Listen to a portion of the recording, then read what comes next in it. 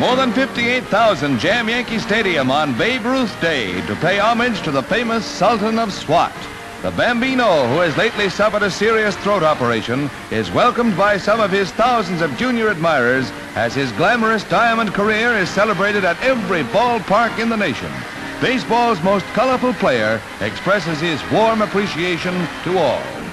There's been so many lovely things said about me, and I'm glad that I've had the opportunity to thank everybody. Thank you. Give him away, Gary.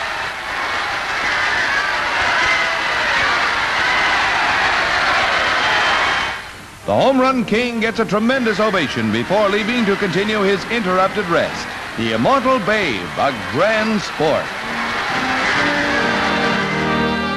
He lies at the scene of his greatest triumphs, in the house that Ruth built. Here in the ballpark, he won his crown as the home run king. They stream 100,000 people as they used to throng to see him play ball. In the rotunda, Babe Ruth lies in state, and they file past to bid him a last farewell.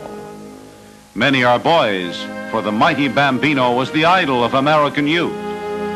Thus, hour after hour during 2 days.